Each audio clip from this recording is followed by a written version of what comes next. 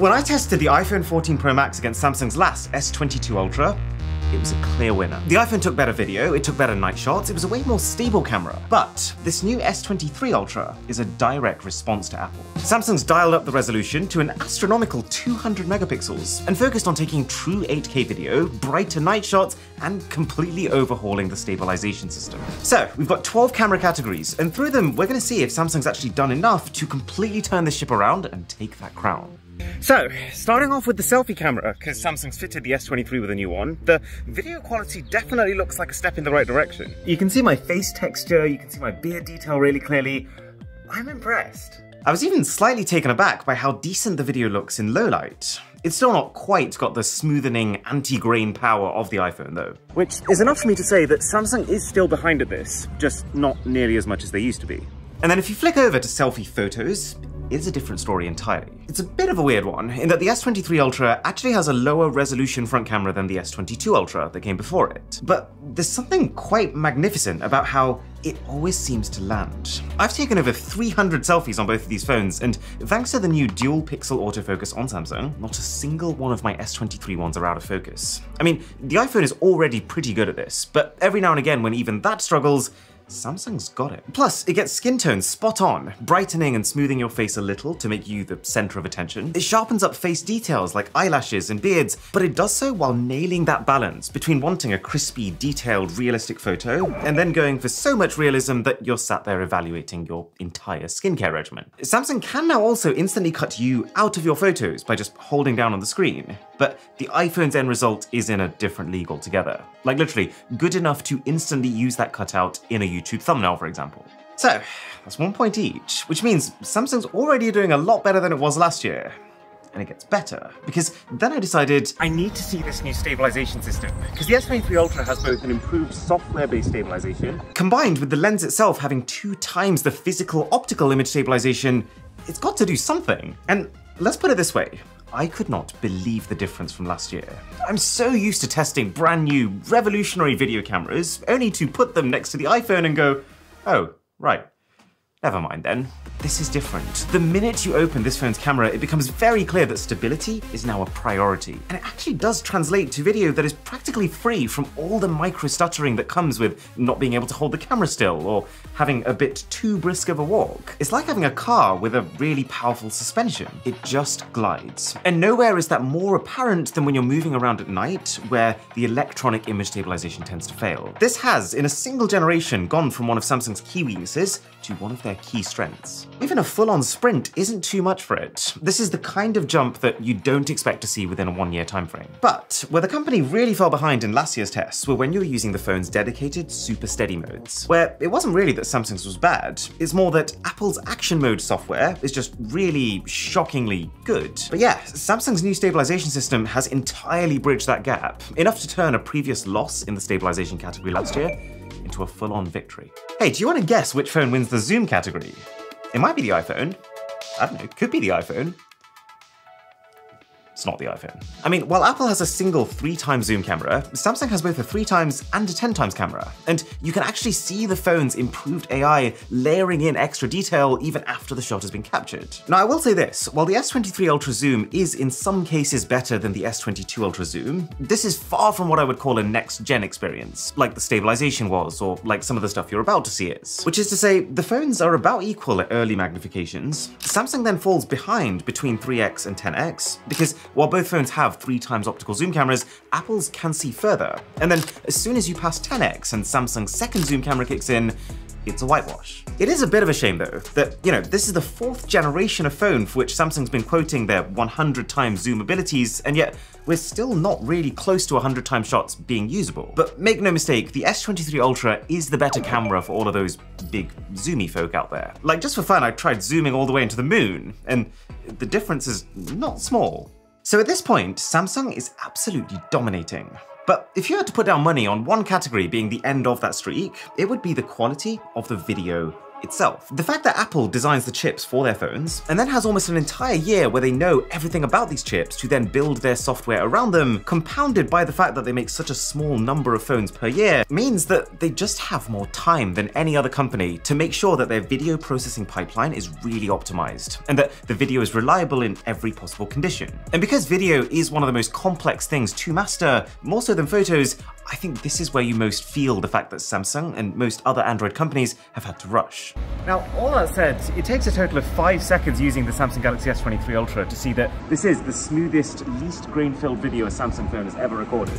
And one of the first things that I was really surprised to see is the real-time, high dynamic range in Samsung's video. So, have a little look at the sign in this shot. Because it's noticeably brighter than everything around it, it's overexposed on the iPhone. But Samsung has recognized the brightness of that sign and specifically dialed it down so that it still remains readable. So yeah. That's pretty huge. It's not enough for me to say that it's ahead of the iPhone, because like, if you go to a more extreme lighting environment, you can see the simple fact that Apple has spent more time tuning start to kick in those fringe cases. The way that Samsung goes about achieving its noise reduction in low light is by capturing multiple frames and then layering those frames on top of each other. It's usually strong, but if you then start to move your phone erratically, it doesn't get time to perform this properly and breaks down, revealing all the grain. Plus, Apple still remains slightly more detailed in almost all cases. It's getting closer than I ever expected it to be, to the point where Apple should be worried, but they do just edge it out for now. But then, Samsung does have a bit of a secret weapon this time, something that the iPhone just straight up can't do. 8K. Let me be very clear, 8K is not a little bit more than 4K. 8K is 4 times the number of pixels of 4K. And while this isn't the first phone that can shoot 8K, on everything I've tested it on over the last few years, it has been a clearly tacked on, janky experience. Samsung is saying it will be different this time.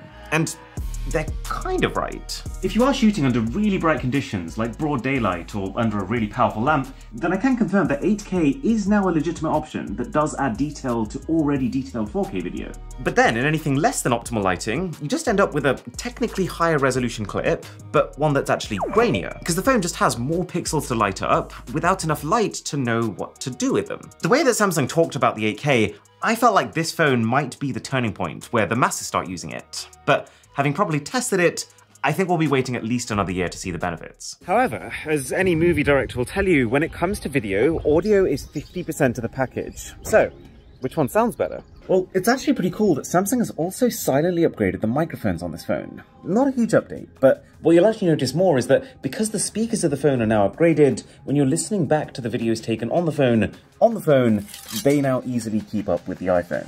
This is pretty exciting stuff. But then I remembered, wait, this phone has a brand new 200 megapixel camera. It's optimized to shoot quicker, more detailed shots than ever before. Surely the biggest improvement is going to be in just photos. Well, okay, let's start with detail. Both phones have a normal auto mode and then their own separate super resolution modes. Samsung's is 200 megapixel, Apple's is 48. And Apple's is more often than not slightly more detailed. Samsung does have a lot of different high-res options. You've got 200 megapixel mode, 50 megapixel mode. You've got an entirely separate app called Expert RAW where you can take high-res RAW photos. But the funny part of it is that it didn't seem to matter which one of these I used. The iPhone is ever so slightly ahead when it comes to those super zoomed in, nitty-gritty finer details. It feels like a similar problem to the 8K video. You can actually tell Samsung has more pixels to work with, but you can also tell that in most lighting conditions, it doesn't quite know what to do with them. Okay, fine. Well, what about just auto mode? What you're going to be using for 98% of photos on these phones?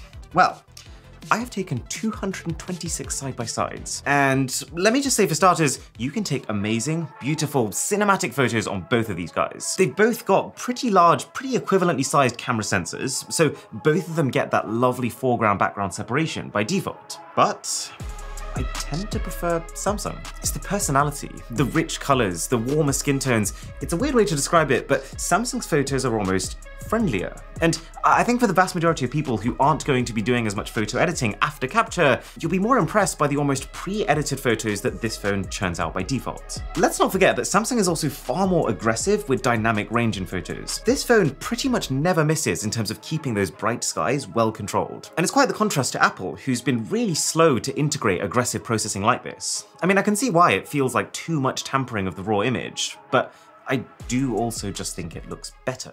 I think it's pretty clear what Samsung's trying to do here. The core messaging of their marketing with the S23s is, can you send me that? Samsung wants these phones to be the ones that all your friends are jealous of. The ones that are so obviously better than the competitors that you, by default, become the photo capturer of the group. And, well, I think that this whole extra crispy, highly colourful photo processing is the way to get the masses to agree with that sentiment. Both phones also have 12-megapixel ultra-wide cameras, which honestly I have been starting to use a lot of. Anytime I'm with friends or at a party, being able to just go wider is so much easier than having to get up, take 5 steps back, and then tell everyone to now turn to face the camera. Both ultra-wides are just as wide as each other, but you can feel just how much Samsung's image processing has improved when you inspect it closely. The category of photos is such a tight battle though, because then I was like, Samsung's shutter lag. It's better than it was before, but it's still no match for the iPhone. You can, and you do, still miss things every now and again, just because it takes that extra split second to capture. So overall in photos, I'm gonna give these two titans a draw. Oh yeah, we can't forget the only thing that Samsung was talking about before these phones launched. Night mode. I mean, their entire strapline was made for moonlight. So, to get one thing out of the way, up until this point, the iPhone 14 Pro had the most technically impressive nighttime performance I've ever seen on a smartphone. To the point where I've actually, with my own eyes, seen this phone outperform even $6,000 professional cameras, all thanks to the intelligence of the image processing. Well, there's two things you need to know about this S23 Ultra. One, it's really good at controlling the bright spots, better than the iPhone. We tried to find the most challenging scenarios you could possibly get, and yet there basically isn't a single overexposed pixel, which is super cool. And the second thing is that on average, it is getting a slight amount more information in those shots. I'm pixel peeping. I'm only noticing these things because I'm pulling up both images on a 30-inch screen and zooming into them, but the point is, they're there if you look for them. And this also applies to portrait mode shots taken in super low light. Plus, I am so glad that Samsung's shaken that bad habit of almost trying to show off how much the phone can brighten your night shots. Night photos should look like photos taken at night, and I can safely say they do that here. The only thing that I would say Apple does better is a feature they introduced last year called Adaptive Flash, that can adjust itself based on how close or far you are from the person you're shooting. And it's such a perfect, quick, smart, simple fix that instantly solves the issue of your flash photos looking like this. So Apple still retains that lead this time, but in night mode photos as an overall category, I think it's time to hand over that crown for the first time in years. And you know what else Samsung just does better? The fun. This is an important category for me, because ultimately, I take photos for the fun of taking photos, trying new modes, experimenting with filters. That's the soul of smartphone cameras in my opinion. And I think in the process of trying to streamline everything for the casual user, the iPhone does also lose some of that.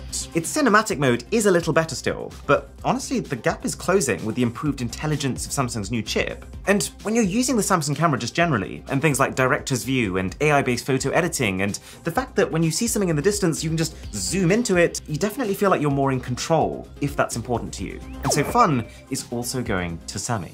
Okay, there was a time when iPhone portrait mode shots were in a league of their own, where I would enviously peer over at my iPhone friends, putting no thought at all into their shots, and them still turning out amazing compared to my Samsung ones. But that day, my friends, is long gone. Samsung's really improved both the realism, successfully simulating all the subtle signs that you're actually using a big old DSLR camera, and also edge detection. At this point, the phone is distinguishing each individual hair on my arm. It's almost too good. And when you pair that with the fact that Samsung makes faces just generally look better, this is definitely the portrait mode that I would want to use. I've tried it on animals too, and while the edge detection doesn't work quite as well, since these portrait mode algorithms are mostly trained on people's faces, the S23 genuinely still makes them look, this is gonna sound weird, handsomer? You see what I mean though, right? And a sub to the channel would be momentous.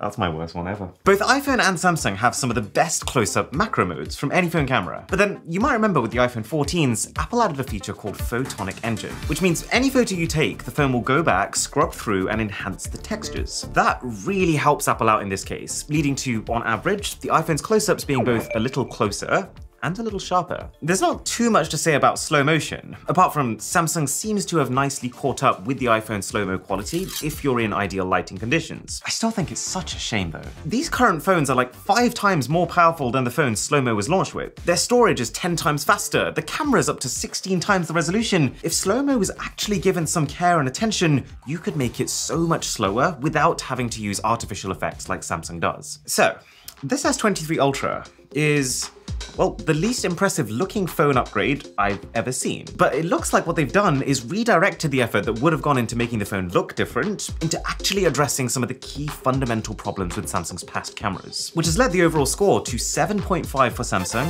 4.5 for the iPhone. Meaning that while the iPhone is still a more reliable camera for video, there's all of a sudden not a lot else that Samsung doesn't do better. Oh, and also, if you want a case for either of these phones, Casetify is what I've been using every single day. For the simple fact that this is not just military level protection, but thanks to this EcoShock lining, 4 times the level of military grade, an 8.2 foot drop protection. When you use one of these cases, you do not worry about your phone. Like, check out this drop test that I did on my only unit of the Samsung Galaxy S23 Ultra. It still looks untouched afterwards. It's got slightly raised lips that protect both your cameras and your screen, and it does all of that while being made of 65% recycled materials, and actually being nice to look at. The number of high-profile collabs these guys have done is absolutely nuts. Everything from Blackpink to Pokemon to Harry Potter, and even the anime prints. They've got this super cool utility strap feature, which basically means you just don't drop your phone in the first place. Oh yeah, and you can also customize your case to make it your own. You could add in your face, yes, but also just your name. Like this one says Aaron. So, hit the special link in the description and get 15% off today.